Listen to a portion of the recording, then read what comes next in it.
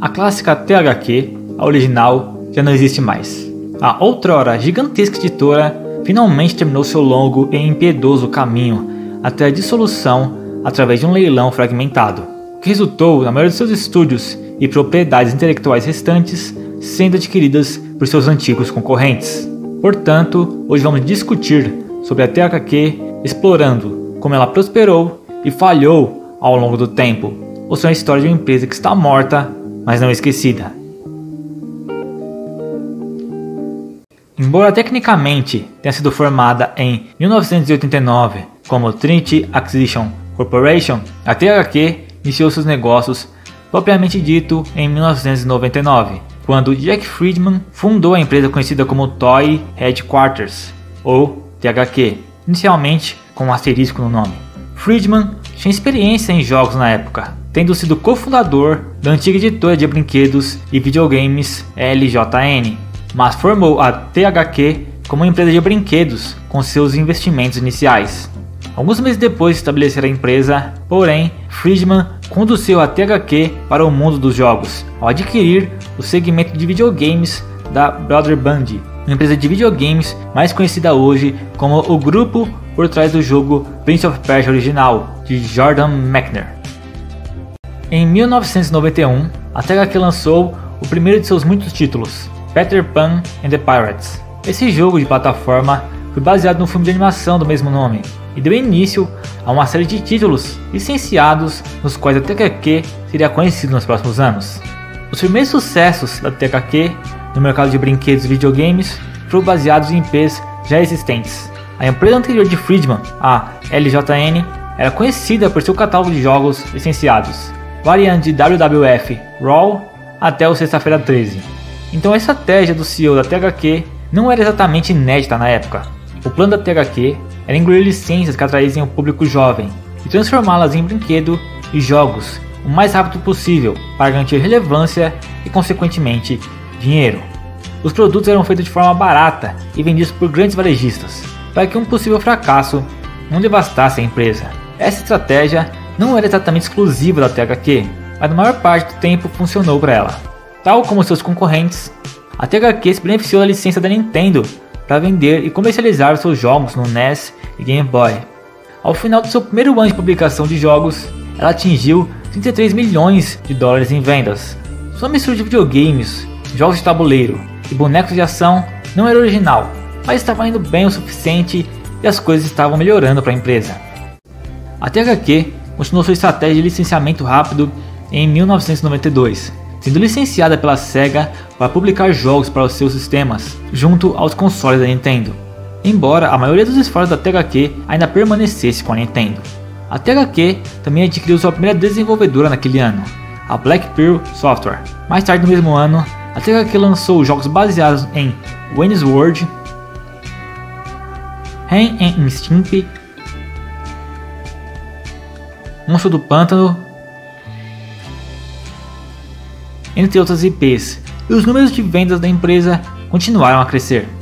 O lado de jogos da THQ logo teve um desempenho tão bom que em 1994 a empresa abandonou os brinquedos, como jogos de tabuleiro e bonecos, e se dedicou inteiramente ao lançamento de videogames. Consequentemente, a empresa também acabou trocando o CEO. Assim, em 1995, o fundador Jack Friedman deixou o cargo de CEO e um novo líder, Brian Farrell, assumiu o reinado da THQ. Antes de se tornar CEO, Brian Farrell era o diretor financeiro da empresa, um homem que serviria no topo da THQ até o seu fechamento. Farrell, que assumiu o controle logo no início da quinta geração de consoles, tinha uma nova direção em mente. Enquanto a indústria bajulava coletivamente o poder do PlayStation 1, Sega Saturno e Nintendo 64, a THQ atenderia aos muitos jogadores que aderiram aos consoles da geração passada. Ela lançou um verdadeiro exército de jogos em 1995 e 1996 para os consoles mais antigos. Fechou acordos com licenciadores mais estabelecidos para produzi-los de forma barata. Jogos como o Máscara, Mohawk e Headphone Jack, Time Killers e outros nunca iriam explodir de vendas no mundo todo, mas custavam menos de 15 dólares, o que era bom o suficiente para muitos jogadores que estavam no Super Nintendo e Mega Drive e gerou um bom lucro para a empresa.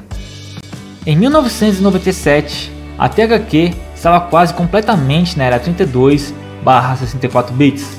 Ela retirou aquele estranho ponto /6 com seu nome e adquiriu algumas novas empresas, como parte da sua estratégia de jogos licenciados cada vez mais constantes para o PlayStation, Game Boy, PC, Saturno e Nintendo 64.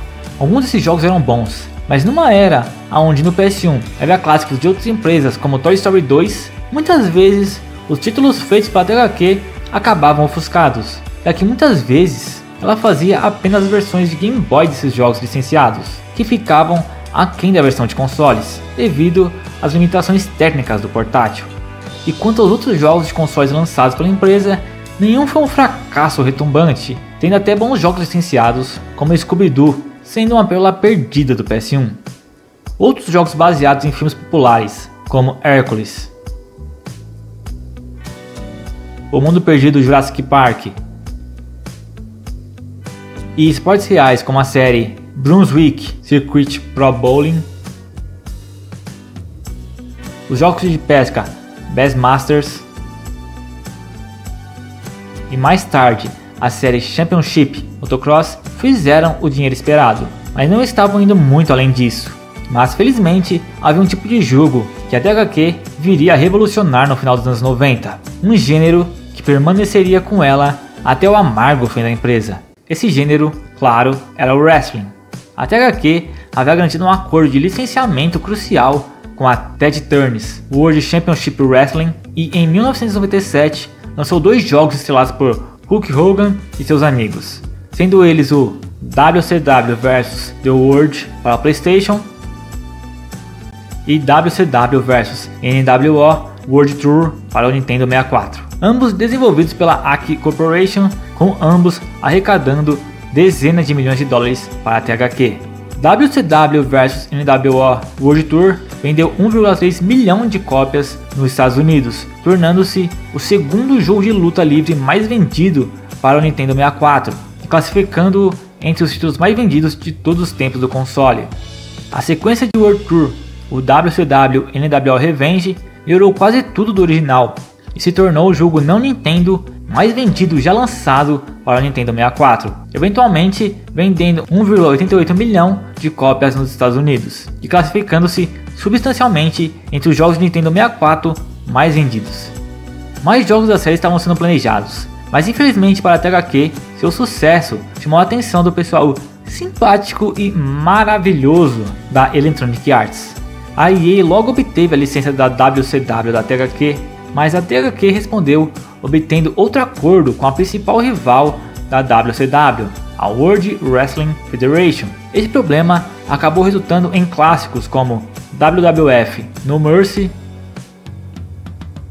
e WWF SmackDown, série que conquistou os corações e carteiras de milhões de jogadores para a THQ. Mais tarde, a WWF acabou comprando a WCW em 2001 e a THQ continuaria seu legado nos jogos de wrestling. A THQ estava em alta no novo milênio. Seus jogos de luta livre foram um sucesso impressionante, enquanto títulos baseados em outras IPs conhecidas como Power Rangers e Rugrats trouxeram à empresa muitas receitas do mercado infantil. A empresa ainda estava produzindo sua lista anual de jogos licenciados, em sua maioria bons jogos, e com marcas como Disney, Nickelodeon, MTV, Pixar e Star Wars em seus produtos, sempre havia a garantia de que algum dinheiro sempre entraria na empresa. Foi nessa época que a THQ começou a expandir um pouco mais seus horizontes. No final dos anos 90 e início dos anos 2000, a editora adquiriu uma variedade de estúdios, mais notavelmente a Volition, que era a editora da série Free Space e mais tarde lideraria as franquias Red Faction e Saints Row. Ela também expandiu as suas operações para a França e a Austrália e até mudou seu logotipo. Os primeiros lançamentos da sexta geração de consoles trouxeram uma breve queda nos lucros, mas a enxurrada de jogos licenciados da empresa logo trouxe de volta a grana investida. Os dias sombrios da THQ estavam a apenas alguns anos de distância em meados dos anos 2000, mas antes que tudo explodisse, a empresa conseguiu atingir alguns picos relativamente grandes. Seus pontos fortes, em geral, continuaram sendo a oferta de jogos da WWE e jogos infantis. A empresa deslanchou com seus jogos licenciados para o público infantil. Jogos baseados nas IPs da Disney, Nickelodeon e outras franquias infantis foram lançados aos montes e permaneceram populares entre os mais jovens até a 7ª geração de consoles. Na época, era tudo mais simples. É só colocar Bob Esponja ou qualquer franquia da Pixar em um jogo e lucrar. Claro que os jogos precisavam ser minimamente decentes, mas enquanto os jogos fossem minimamente jogáveis e entretessem o público infantil, o dinheiro continuaria entrando na empresa, e não havia razão para parar com esses jogos. Talvez o mais notável tenha sido o fato de a THQ ter conseguido diversificar e amadurecer o seu portfólio de jogos também nesta altura. Os desenvolvedores que ela adquiriu e com quem trabalhou ao longo dos anos foram as verdadeiras estrelas da empresa. Os jogos Red Faction e Saints Row da Evolution tiveram grande sucesso. A Blue Tongue produziu jogos infantis licenciados e a charmosa série The Blob para o Wii. A Pandemic ajudou nos 2 primeiros Destroyer Humans e a série Full Spectrum Warrior. A Rainbow lançou a série de jogos MX vs a TV. Mais tarde, a Vídeo contribuiria com os subestimados Darksiders. O mesmo vale para a 4A Games e Metro 2033. Também tem a Relic, que ficou conhecida como um dos principais desenvolvedores da indústria por seu trabalho nos títulos Dawn of War, baseado na licença Warhammer 40.000, e também na franquia Company of Heroes. Esses jogos nem sempre tiveram vendas espetaculares ou a melhor recepção da crítica, mas deram um certo senso de legitimidade a uma empresa que há muito tempo era conhecida por confiar nas ideias existentes de outras empresas para conseguir seu sucesso. A THQ tinha algo para todos os jogadores no final da década de 2000 e atingiu as maiores receitas e lucros de todos os tempos da empresa em 2007. Então, as coisas ruins começaram a acontecer. As receitas e lucros da THQ começaram seu declínio acentuado e interminável em 2008. Na verdade, a grande queda da empresa aconteceu por uma série de razões. A mais óbvia é a grande recessão da época. Foi um desastre no final dos anos 2000. A forma como atingiu os consumidores em todo o mundo e desvalorizou o dólar americano certamente não fez nenhum favor à indústria dos jogos, incluindo a THQ. Mas muitas empresas de jogos sobreviveram bem a esses tempos difíceis. O que infelizmente fez com que a THQ se destacasse do grupo foi simples: má tomada de decisão. Ideias equivocadas pareciam permear todos os aspectos da gestão da empresa nesses últimos anos.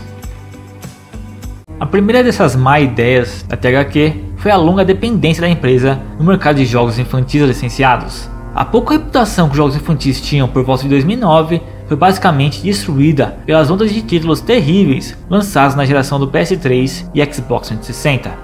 Mais significativo, porém, foi o aumento simultâneo dos smartphones e tablets com os lançamentos do iPhone, iPad e os dispositivos Android. Os dispositivos móveis não mataram os jogos de console como alguns pensavam, mas isso não significa que não mataram parte deles. Os dispositivos Android e iOS hoje vêm repleto de milhares de jogos gratuitos, a maioria dos quais são feitos sob medida para chamar a atenção das crianças. O fato é que um jogo gratuito, como por exemplo o Angry Birds nessa época, simplesmente chamava mais a atenção dos jovens devido ao aumento das redes sociais que ajudavam a divulgar esses jogos de uma maneira nunca antes vista. Ainda tem o fato de que, na época, os pais precisavam desembolsar cerca de 40 a 60 dólares por um jogo de console, que muitas vezes era inferior e divertiria menos os seus filhos do que jogos gratuitos de smartphones. Ainda mais que na época a Disney pegou de volta os direitos de publicação das franquias dela, da THQ. A THQ até tinha uma divisão de jogos mobile, mas era voltada completamente para os dispositivos Java e nunca foi uma parte essencial da empresa, o que piorava ainda mais a situação da THQ.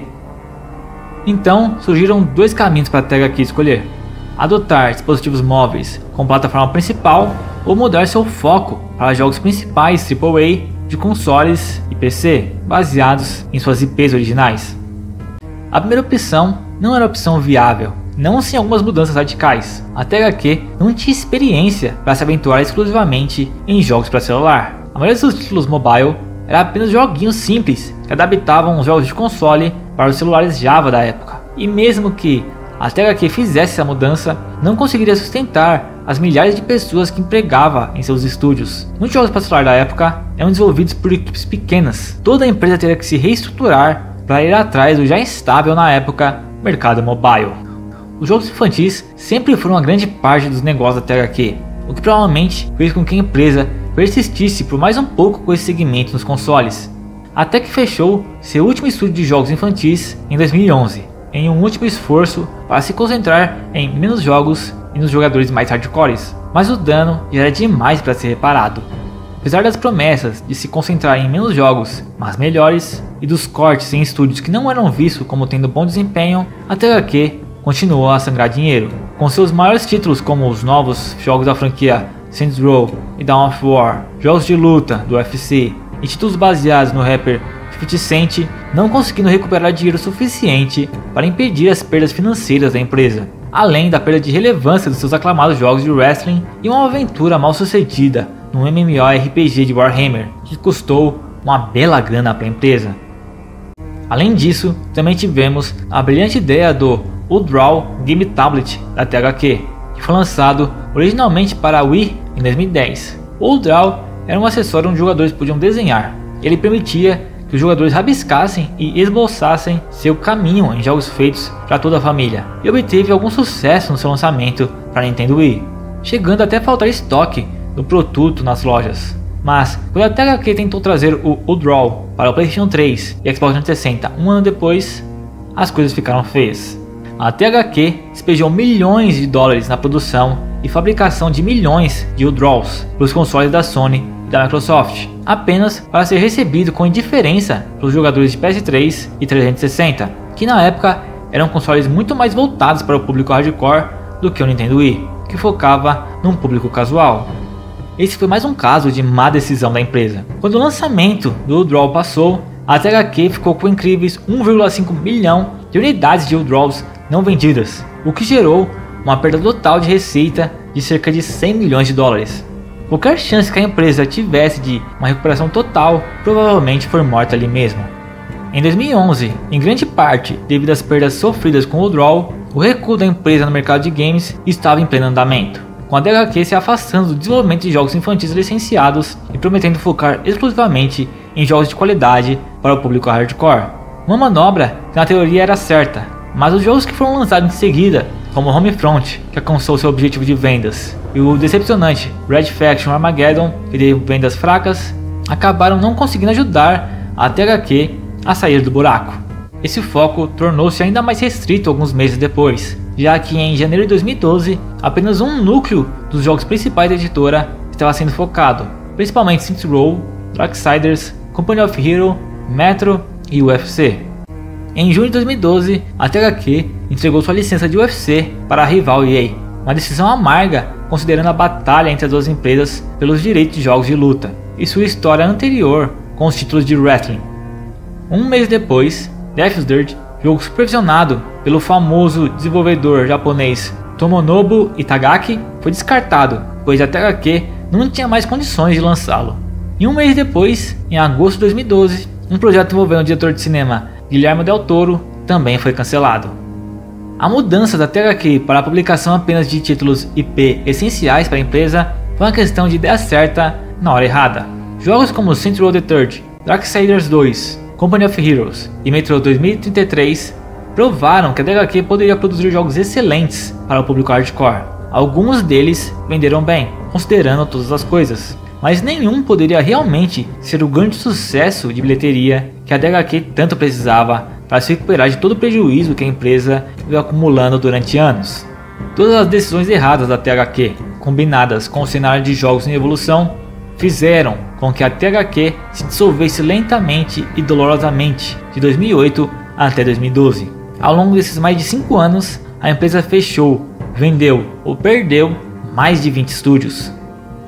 Em 2012, como uma última tentativa de salvar a empresa, o cofundador da Naughty Dog, Jason Rubin, foi nomeado o novo presidente da empresa, e esforços de última hora, como a iniciativa THQ Rumble Bundle, que servia como uma forma de doação para tentar salvar a empresa, geraram alguns gritos finais, mas o destino já estava escrito.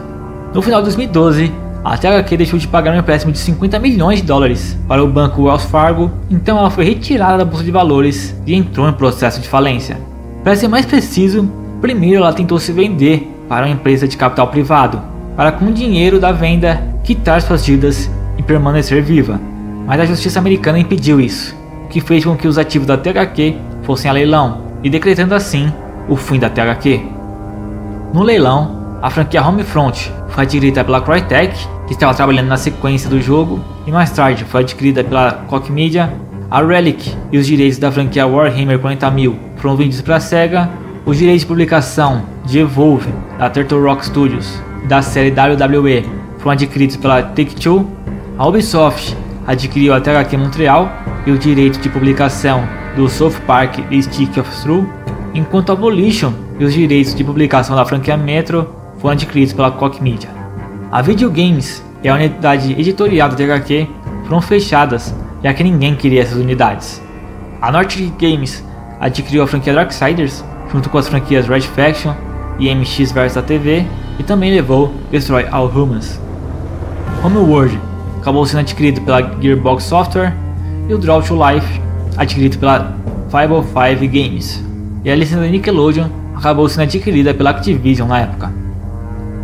A falência da THQ também afetou outros estúdios externos, como a desenvolvedora britânica Blitz Games Studios, que fechou em setembro de 2013, alegando dificuldades financeiras. O CEO da empresa, Philip Oliver, disse que o desaparecimento da THQ, que era um grande cliente do estúdio, foi um dos principais fatores que contribuíram para o fechamento da empresa. Em 12 de junho de 2014, a Nordic Games anunciou que havia adquirido a marca registrada THQ, permitindo ao estúdio publicar jogos sob o nome THQ. Em agosto de 2016, a empresa foi renomeada como THQ Nordic, na tentativa de usar a marca histórica da THQ para se posicionar melhor no mercado de jogos. Hoje em dia, a maior parte desses estúdios e das IPs estão na mão da Embracer Group.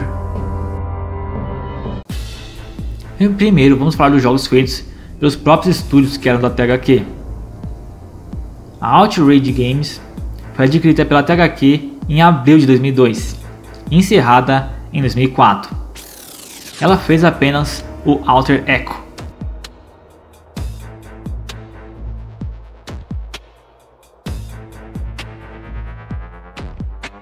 A Mass Media foi adquirida pela THQ em fevereiro de 2007 e fechada em novembro de 2008. Mas depois disso, eles conseguiram sobreviver de forma independente e em 2018 foi adquirida pela 2K Games. A Mass Media fez Bassmasters 2000,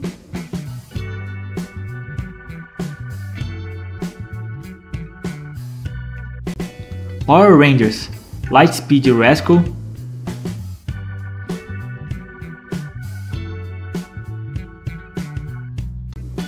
Nicktoons Moving,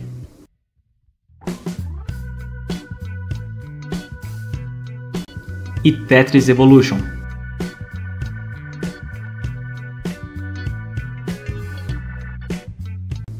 A Helix era uma divisão da THQ que focava exclusivamente nos dispositivos portáteis de jogos da Nintendo. A empresa foi formada em julho de 2002. A Helix consistia em 3 divisões de desenvolvimento, que foi eventualmente fechada em novembro de 2008 pela THQ. Ela fez Rocket Power Dream Scheme,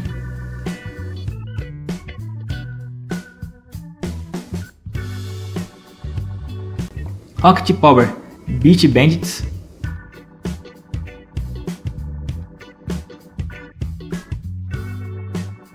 Chimp Chase,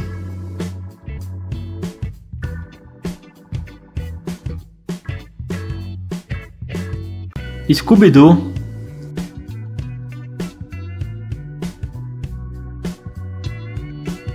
Star Wars The New Droid Army,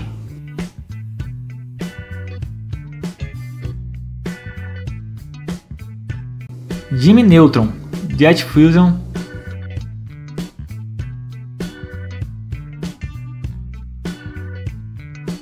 THQ in the Power of Juju,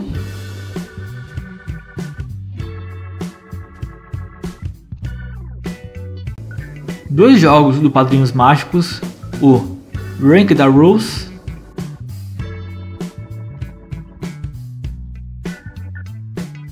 e o Shadow Showdown.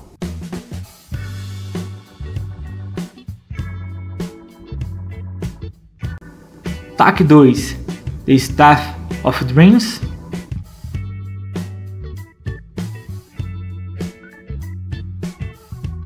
Os Incríveis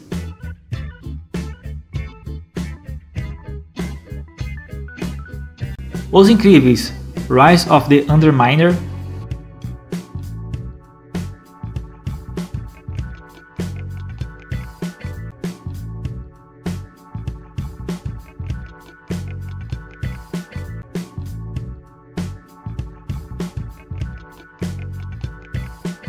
Carros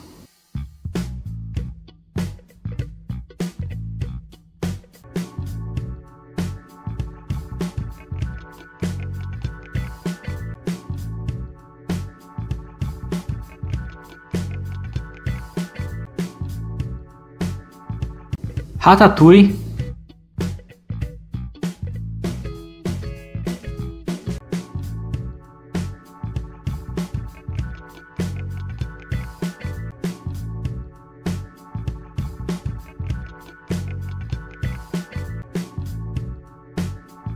Ratatouille Food Frenzy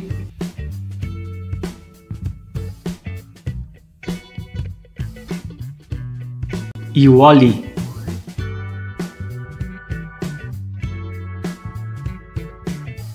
A Paradigm Entertainment foi adquirida pela THQ em maio de 2006 e fechada em novembro de 2008.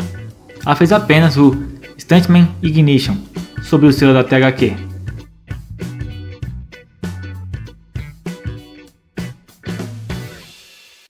A Sandblast Games, originalmente Crank Paints Games ou CPG Productions, começou em 2 de agosto de 2002 dentro da THQ e foi fechada em novembro de 2008.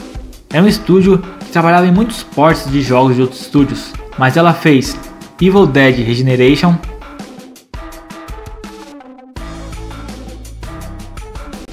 e fez o Destroy All Humans Path of the Furon.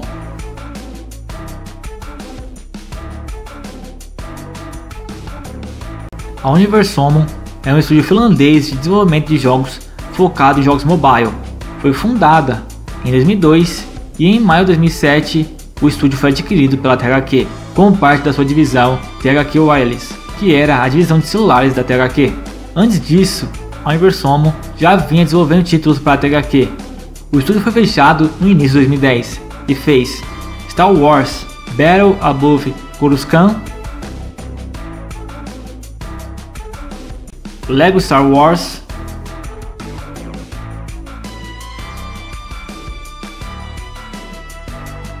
Destroy All Humans 2,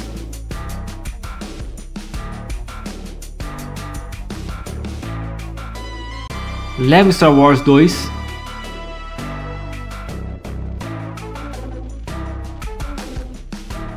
Ratatouille Cheese Rush,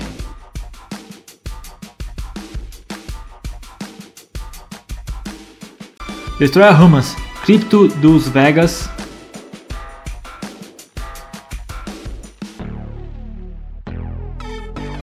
Star Wars The Force Unleashed,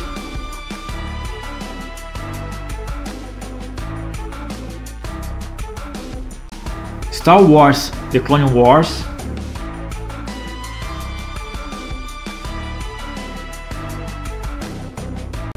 Indiana Jones,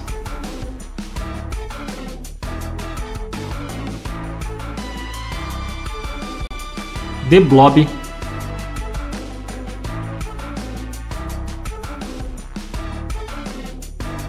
Star Wars The Force Unleashed Mobile,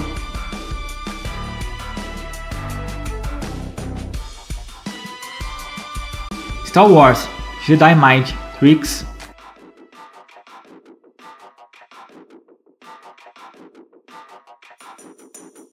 Indiana Jones in the Lost Puzzles,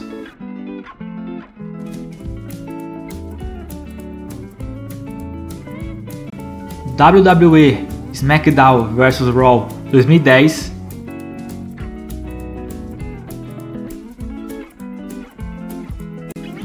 Star Wars Cantina,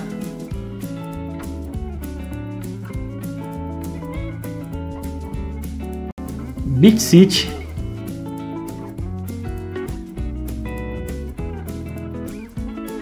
The Blob Revolution,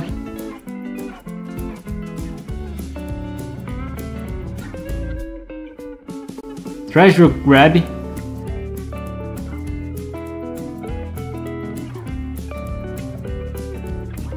Up,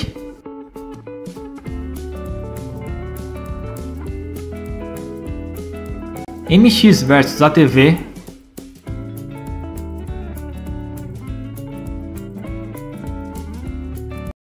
Stuntman Ignition,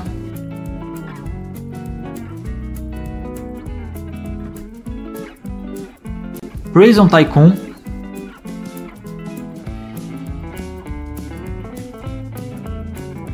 Wall-E,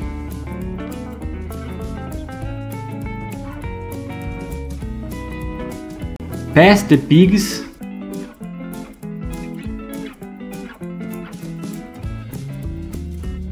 Chop Sushi,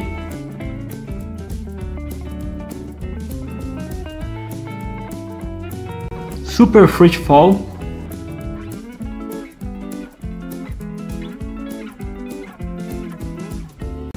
Puzzle Quest Warlords,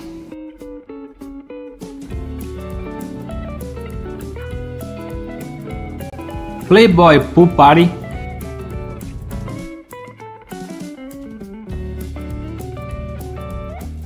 Snood Blaster,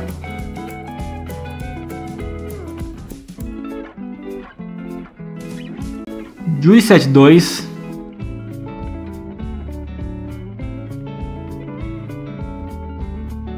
e Juice Eliminator.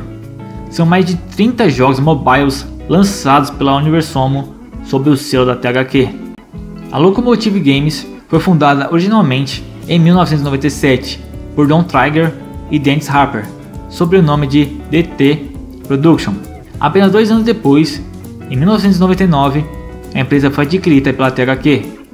O estúdio foi conhecido como Pacific Coast Power and Light por cerca de 7 anos, e depois foi renomeado para Locomotive Productions em 2005. A THQ fechou o estúdio em novembro de 2008, e eles fizeram Nuclear Strike, Road Rash 64,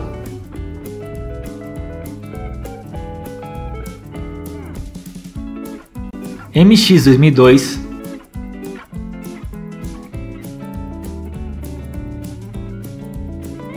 MX Superfly,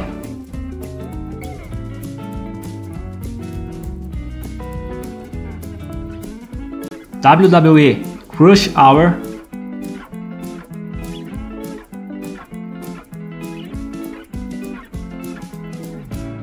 Power Rangers Dino Thunder,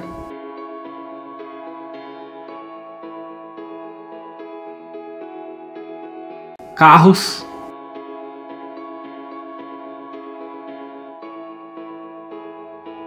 Ratatouille,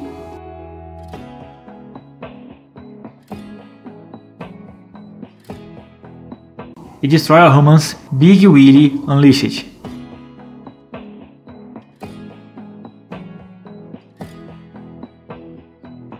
A Chaos Studios foi um estúdio de desenvolvimento de jogos fundada como Trauma Studios por Frank Delise, estabelecido em 2003. Ela fez seu nome com o mod Desert Combat para Battlefield 1942. Impressionado com suas habilidades, a empresa foi adquirida pela DICE em setembro de 2004 para trabalhar em Battlefield 2. O estúdio foi então apelidado de DICE New York. Eles criaram um conjunto de recursos e introduziram o sistema Commander e os ataques de artilharia para o Battlefield 2. O próximo passo deles seria naturalmente o Battlefield 2142, mas eles nunca chegaram a um acordo com a DICE. A DICE queria que a equipe se mudasse para a Suécia, na Europa, e eles recusaram. A equipe então foi recrutada pela THQ em 2006 sob o nome Chaos Studios, e em 13 de junho de 2002 o estúdio foi fechado. Eles fizeram Frontlines, Field of War e Homefront.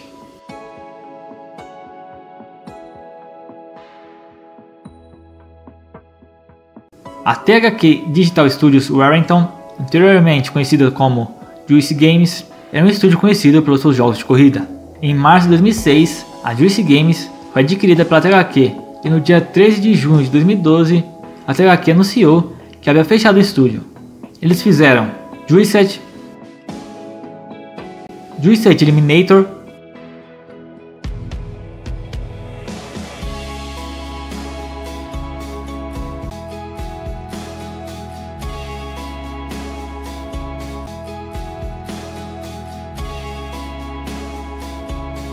Juice 2,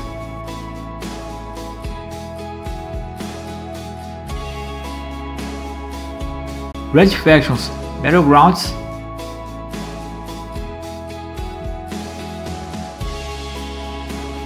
e Warhammer 40.000 Kill Team.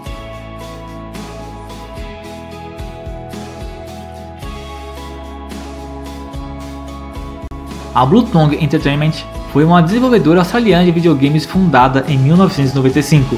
Em novembro de 2004, o estúdio foi adquirido pela editora THQ e foi fechado em agosto de 2011.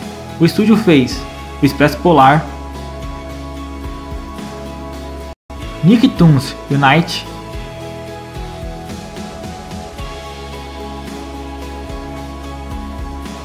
O Segredo dos Animais,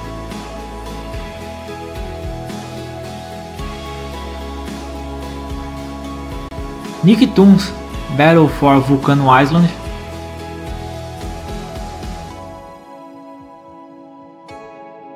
Nicktoons Attack of the Toy Bots,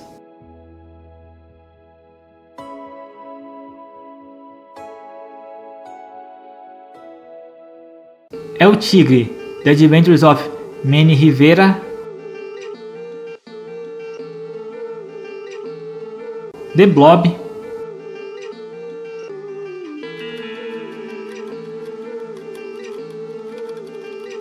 Marvel Super Hero Squad,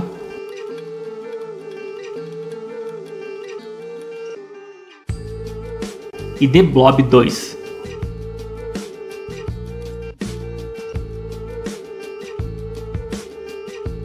A THQ Studio Austrália foi fundada em 2003 dentro da própria THQ e concentrou-se nas populares licenças de TV da Nickelodeon. O estúdio foi fechado em agosto de 2011 e fez Jimmy Neutron, Boy Genius, Attack of the Twonks,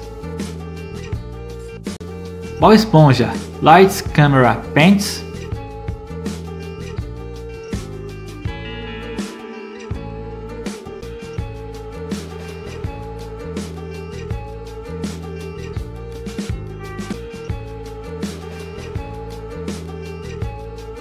Avatar, The Last Airbender,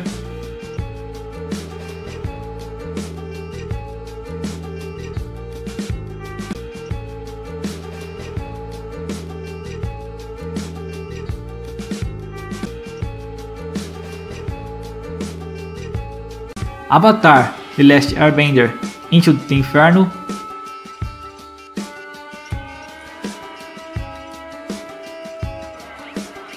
The Last Airbender,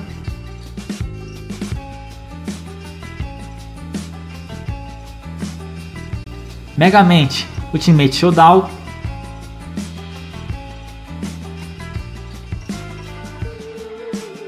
e Megamente Mega Team Unite.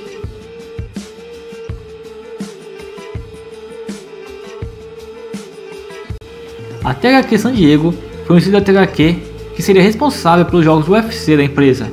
A empresa começou com o Midway Studios San Diego, a principal divisão de desenvolvimento da Midway Games. Após a aquisição de toda a Midway pela Warner Bros. Em julho de 2009, o estúdio de desenvolvimento de San Diego foi excluído do negócio e colocado à venda.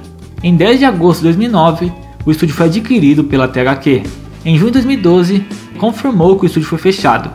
A THQ San Diego fez apenas o WWE All-Star sob o nome THQ. A Videogames foi um estúdio de desenvolvimento de jogos fundado pelo quadrinista John Madureira, David Ammons, Marvin Donald e Ryan Stefanelli em 2005.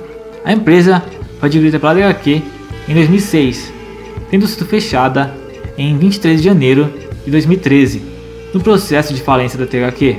O estúdio fez Darksiders e Darksiders 2.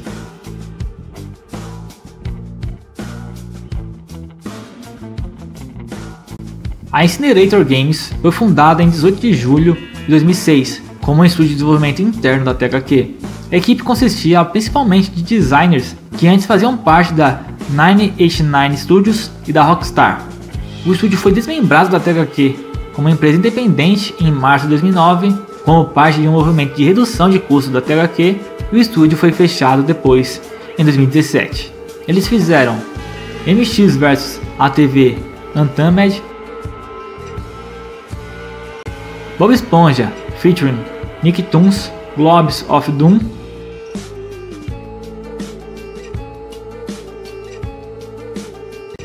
Carros Race Ohama,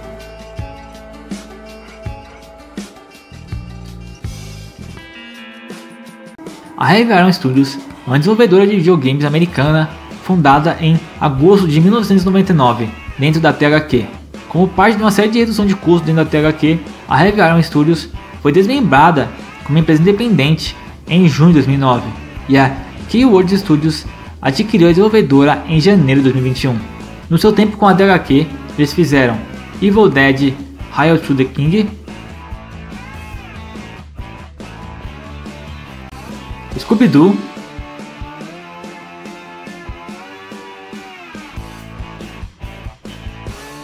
Bob Esponja Battle for Bikini Bottom,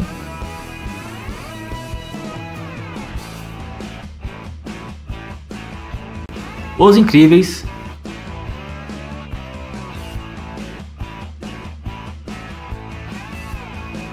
Bob Esponja o filme,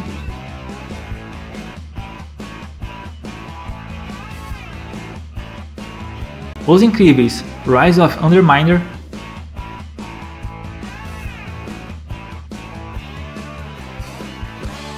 Ratatouille,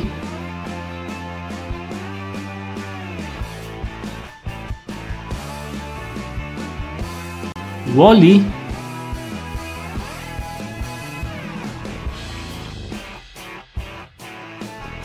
Up,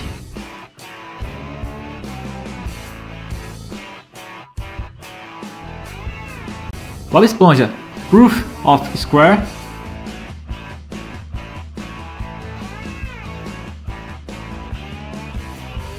e UFC Personal Trainer.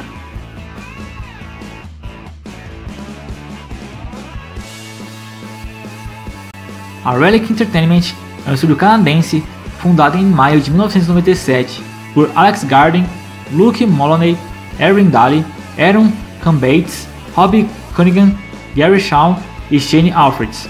As operações começaram em um escritório no andar de cima de uma boate. Em abril de 2004, o estúdio foi adquirido pela editora THQ por quase 10 milhões de dólares em uma transação feita totalmente em dinheiro. Durante o leilão de ativos da THQ em janeiro de 2013, o estúdio foi vendido para a SEGA. A empresa tornou-se independente da SEGA. Com a THQ, eles acabaram fazendo Warhammer 40.000 Dawn of War,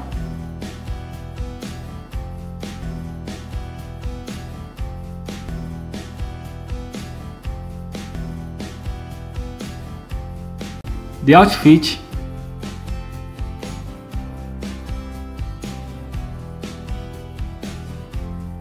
Company of Heroes,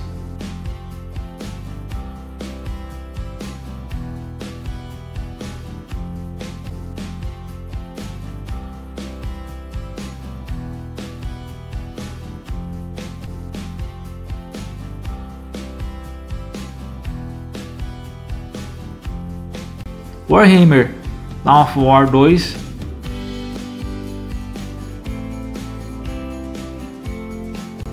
Company of Heroes Tales of Valor,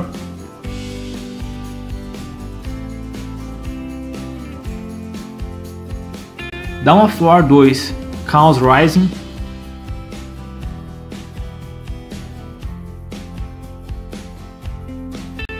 Dawn of War 2 Retribution,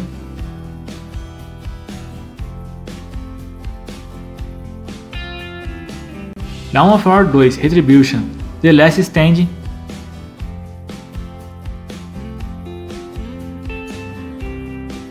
e Warhammer 40.000 Space Marine.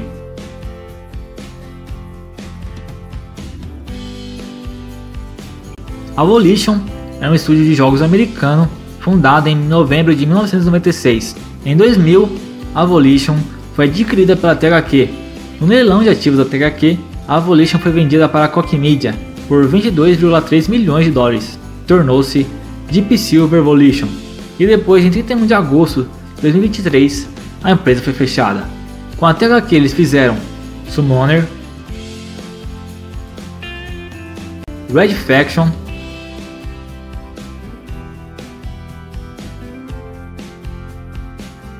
Summoner 2,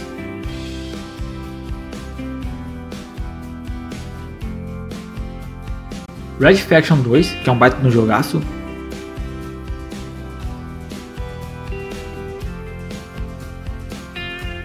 The Punisher,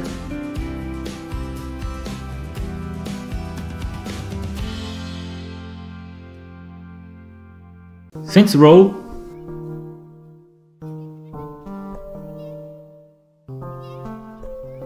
Saints Row 2,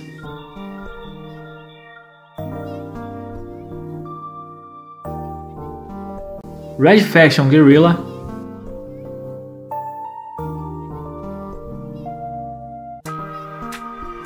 Red Faction Armageddon,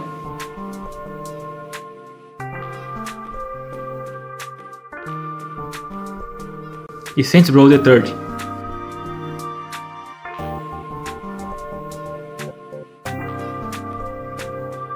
A THQ Digital Studios Phoenix é um estúdio de jogos americano. A empresa foi fundada originalmente como o grupo Rainbow Multimedia em 1986. Inicialmente, criou sistemas de documentação interativa para o Choice Hotel. Eventualmente, a empresa foi renomeada como Rainbow America e depois como Rainbow Studios. O estúdio foi adquirido pela THQ em novembro de 2001. Em fevereiro de 2010, foi batizado de THQ Digital Studios Phoenix. Em agosto de 2011, a THQ anunciou o fechamento do estúdio. Em 2013, a Nordic Games adquiriu os direitos de MX vs ATV e também da Rainbow Studios, que foi reaberto com membros da equipe original. Depois a empresa comprou sua independência e segue até hoje assim. Com a THQ eles fizeram Splashdown Rise Gone Wide, MX Unleashed,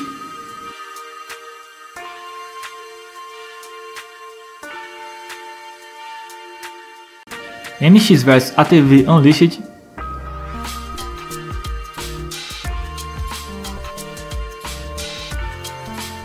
MX vs ATV On The Edge,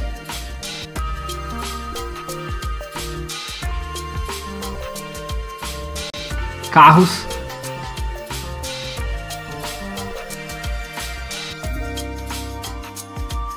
Carros Radiator Springs Adventures,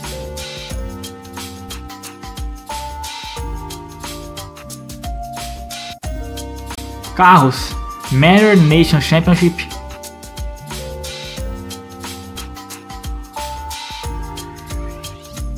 MX vs ATV Untamed,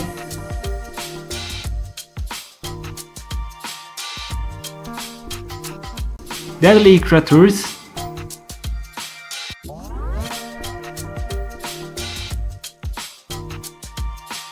MX vs ATV Reflex,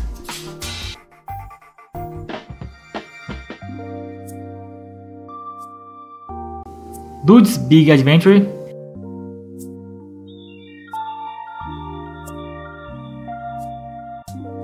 e MX vs ATV Alive.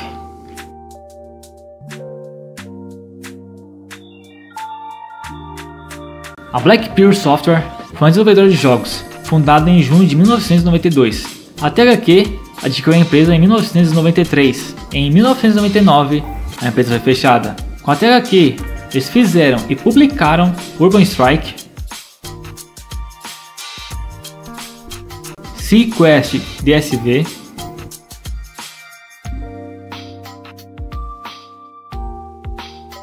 Super Star Wars Return of the Jedi,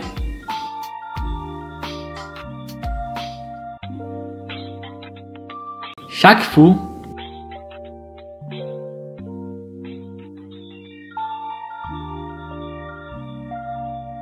o Máscara,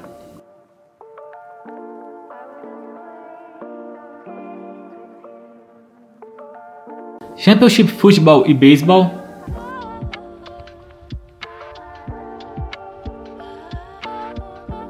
Pinóquio,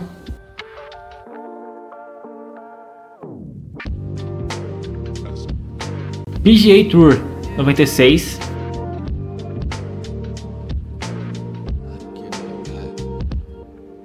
NBA Live 96,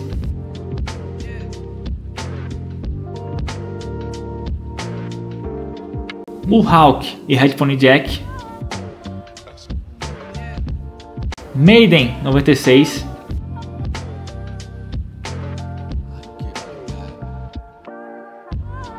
Bassmasters Classic,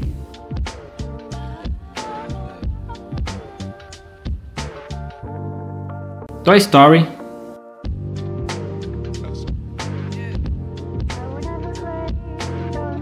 FIFA Soccer 96,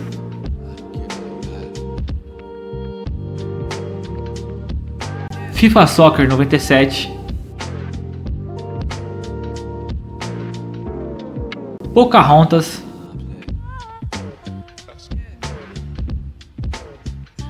College Football USA 97,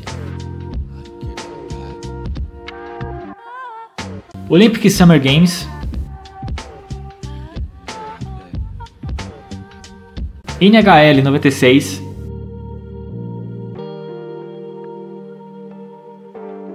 Bassmasters Classic Pro Edition,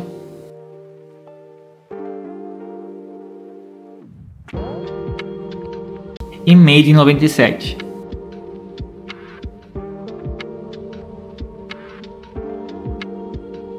A GameFX era o braço de desenvolvimento de tecnologia avançada dos jogos da THQ. A GameFX foi pioneira na pesquisa e desenvolvimento da THQ para a geração do PlayStation 2, Xbox e GameCube. A empresa foi criada em 1996 e a THQ comprou ela em abril de 1998. Depois, fechou o estúdio em novembro de 2002. Eles fizeram apenas o Sinistar Unleashed.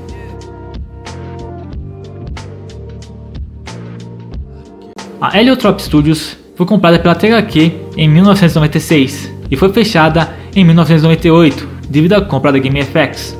Com a THQ, eles fizeram apenas o Pax Impera Eminent Domain. E na área de publicação, eu vou falar só os jogos mais interessantes, porque a THQ publicou quase 1000 jogos, foi coisa demais. A THQ Wireless, que era o braço de publicação mobile, publicou todos os jogos que já falei da Universomo, e entre outros jogos, os mais memoráveis publicados pela THQ Wireless foram o UFC Undisputed 2010,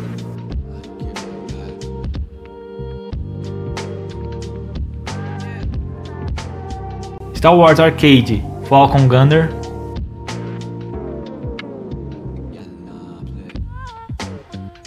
Star Wars Imperial Academy,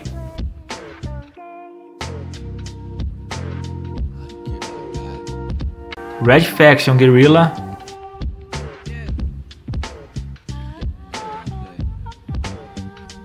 Lego Indiana Jones Mobile Adventure,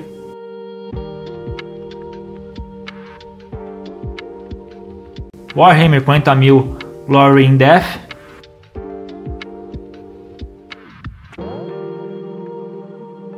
e MotoGP.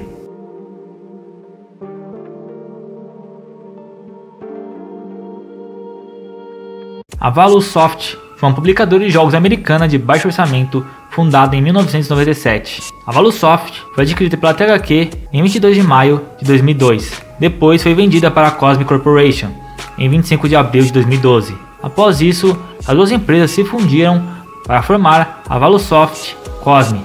Essa empresa é meio estranha, porque ela, mesmo depois de ser adquirida pela THQ, publicou vários jogos sem nenhuma menção à THQ. E os títulos que mencionam a THQ são jogos onde, por exemplo, a THQ publicou a versão de PS2 do jogo e a Valusoft publicou a versão de PC. Então foi meio difícil achar informações precisas de todos os jogos lançados por eles com a THQ. Mas de acordo com as informações que eu achei, eles lançaram com a THQ o Tetris Elements,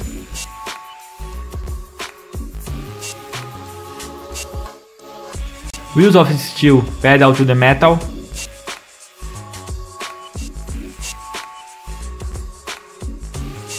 Sprint Cars, Road to Knoxville.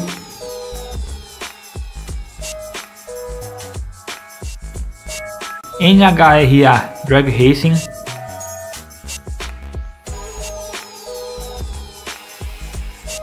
Elements of Destruction.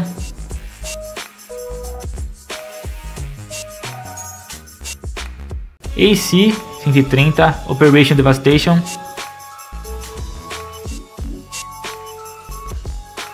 E Nicktoons Winners Cup Racing.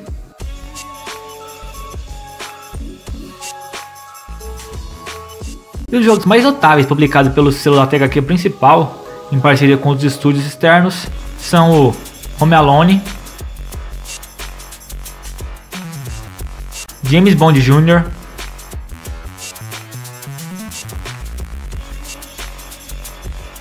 Hot Wheels Stunt Track Driver,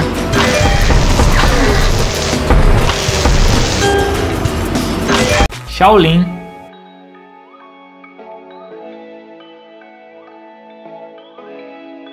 A Pequena Sereia 2,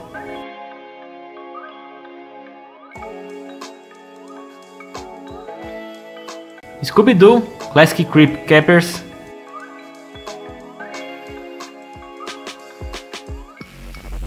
Bob Esponja Super Sponge,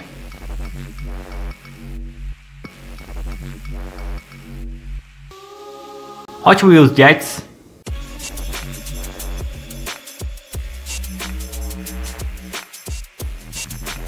Hot Wheels Extreme Racing,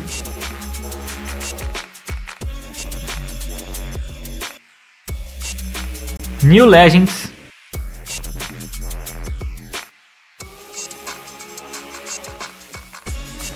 MotoGP Ultimate Racing Technology,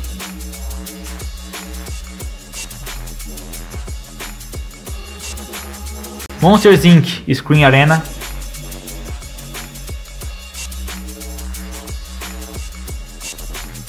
Hot Wheels Velocity X,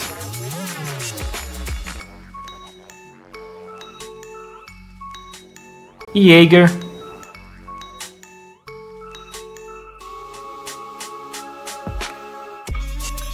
Procurando Nemo,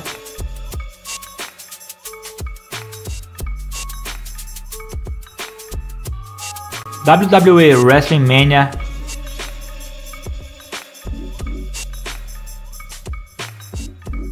WWE Raw 2,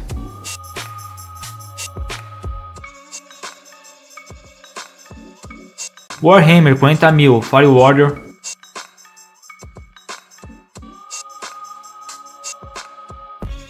Hot Wheels World Race,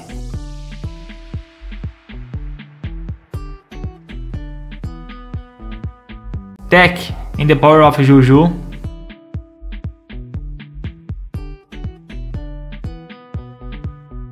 Sphinx in the Cursed Mummy,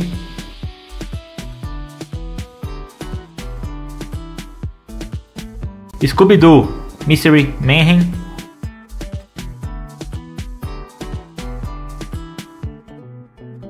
WWE Day of Reckoning,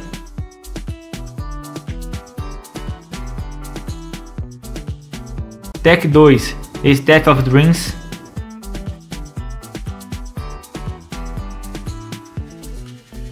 Constantine,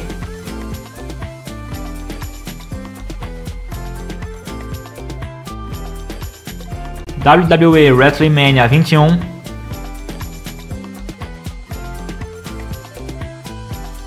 Tech The Great Juju Challenge,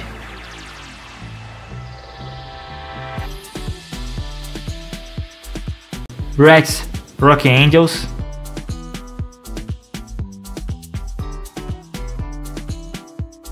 Full Spectrum Warrior 10 Hammers,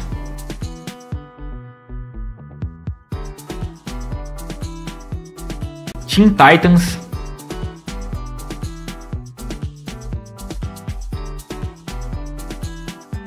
MotoGP 2006,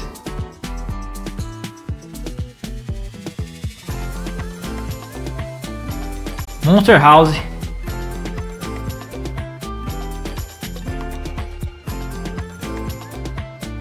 Destroy All Humans,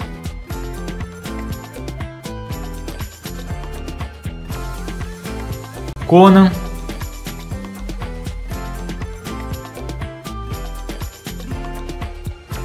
Baja Edge of Control,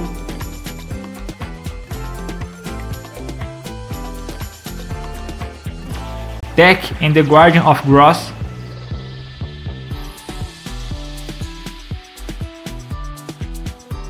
WWF SmackDown vs Raw 2009,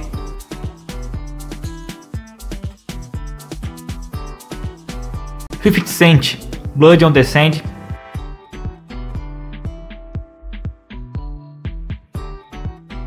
WWE Legends of WrestleMania,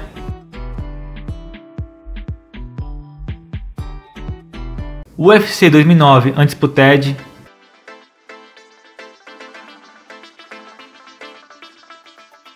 Draw to Life The Next Chapter,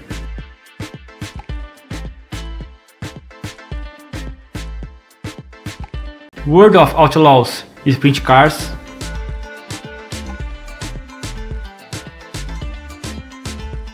Big Beach Sports 2,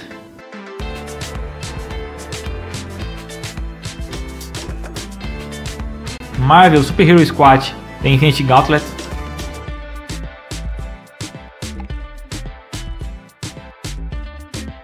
Staking,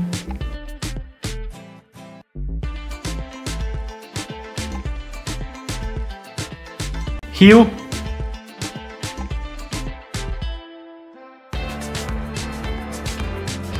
Kung Fu Panda 2,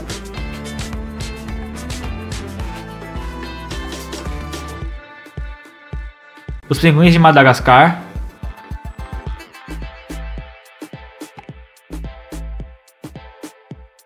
Gato de Botas,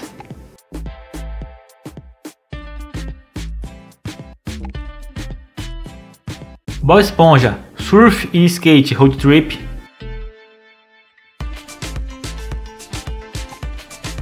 Voltron Defender of the Universe,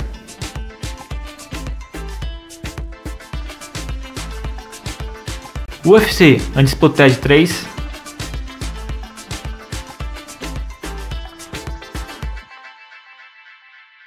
e WWE 13. Realmente, são muitos jogos publicados pela THQ. Enquanto as luzes se apagavam nos estúdios da THQ, pela última vez, o legado da empresa permaneceu como uma lembrança dolorosa da fragilidade e do sucesso na indústria dos jogos. Os fãs continuarão a jogar seus jogos favoritos da THQ, mas agora marcados com uma nostalgia que se mistura com tristeza, lembrando sempre de uma época em que a inovação e a paixão podiam criar mundos inteiros de maravilhas digitais. Espero que esse vídeo tenha feito de alguma forma justiça, em alguma medida, à história da THQ.